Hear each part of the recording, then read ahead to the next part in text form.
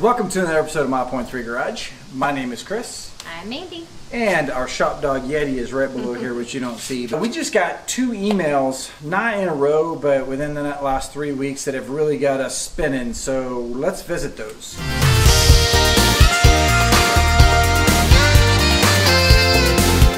All right, so at this point, we got... Well, let's just kind of go through the history here. So my last video on the new 2021 Bronco was in March.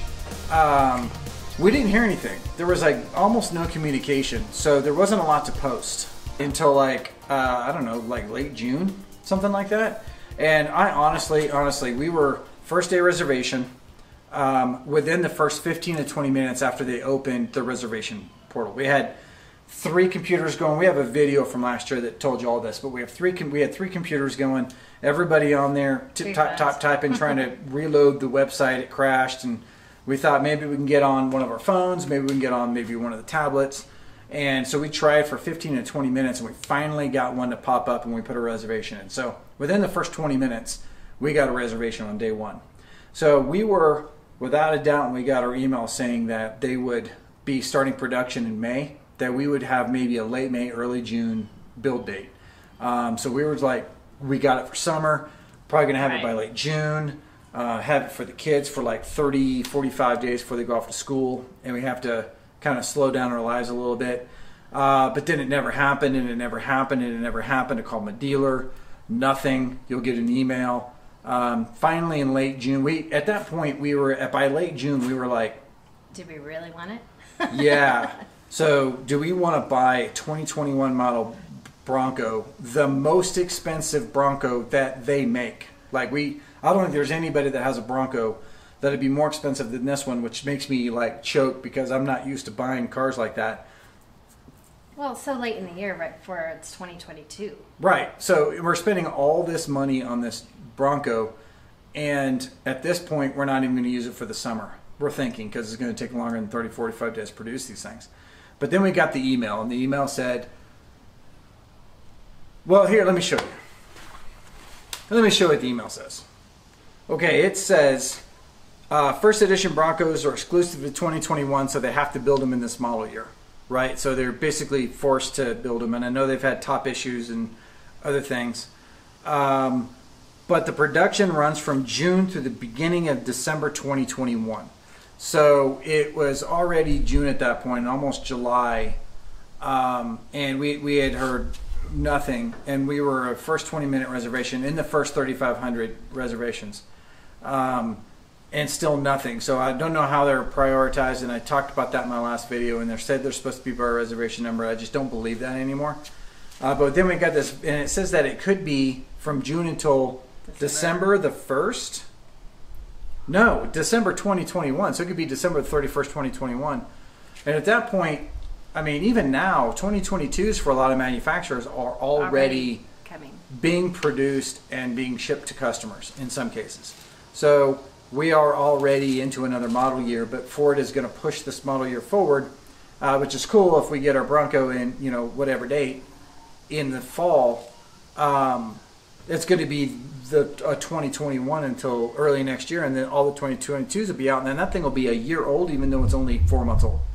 So that was our biggest concern. We were just about to cancel our order. We got this email, and it's like a gut punch because we want this Bronco so bad, and when we finally decide that we had pushed it too far, and we don't think that we're going to get the bang for our buck that we want, and that the depreciation on a really late 2021 is going to be excruciating within 3 months, just because the new 2022 is going to come out, and the pricing will probably be cheaper. I mean, let's not kid ourselves.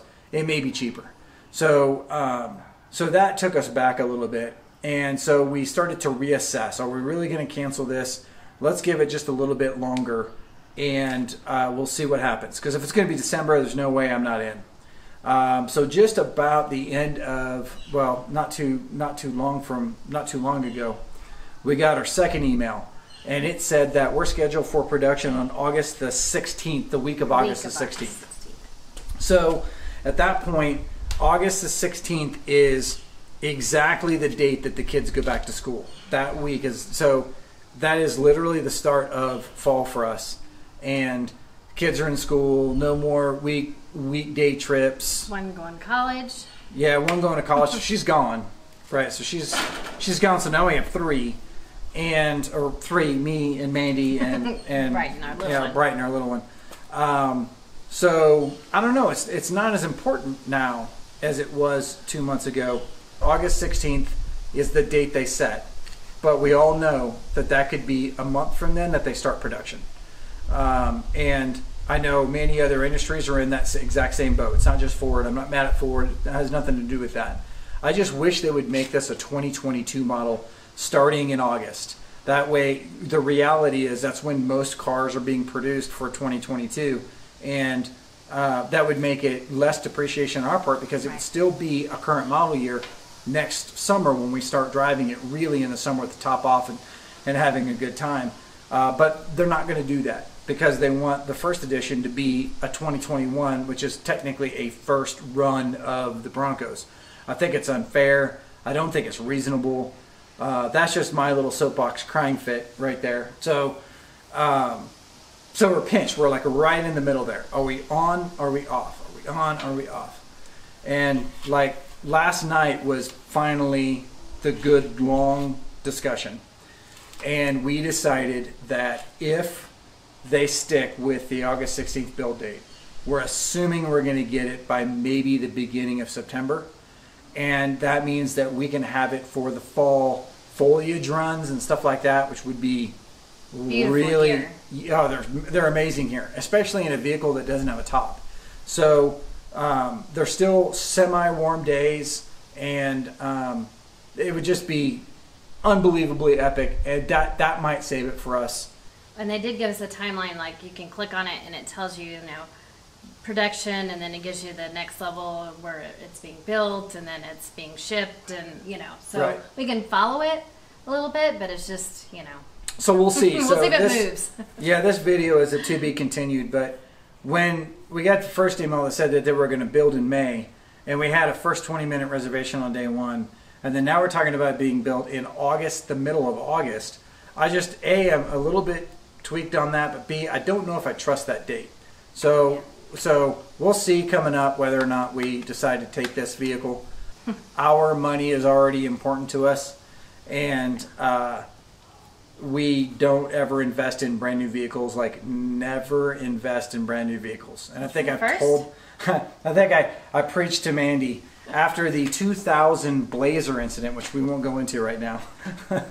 We won't go into the 2000 Blazer incident. I was very young. But since 2000, we have not bought a brand new vehicle because of that Blazer.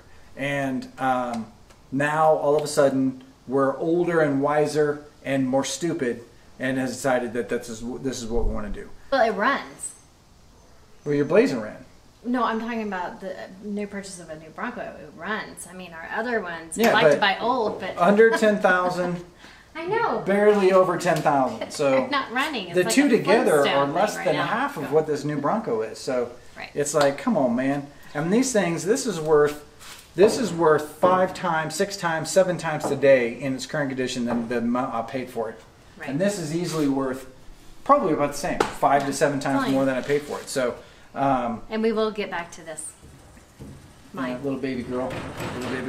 And that's a wrap from Mile Point Through Garage. We will go into more on this Bronco as we go, and then at that point we'll make a decision at the last minute whether or not we're going to take it. But right now we're saying that as long as Ford sticks to its last email, then we'll stick to our commitment, and that's kind of where we're at. Barring some tragedy, that's kind of where we're at. So we have a lot of other content relating to this Bronco coming in too, because that spurred a whole lot of other things. That decision then now is a cascading waterfall of what ifs on this Bronco, and we are like blowing up and super excited. So we will talk to you soon, and thank you very much for subscribing. Hit that subscriber little button over there in your bottom right hand corner, and be a part of our family. Also visit our website, mile3garage.com. We're going to be posting more content there. We took a little bit of a break during the summer. It's our last summer with our 18-year-old girl before she goes off to college. And So it was important to us to do that, but now we're back on the projects. We're going to move her in to her dorm here pretty soon, and then it's just flat out all the way as fast as we can go to get at least this guy done right here. We'll see you soon.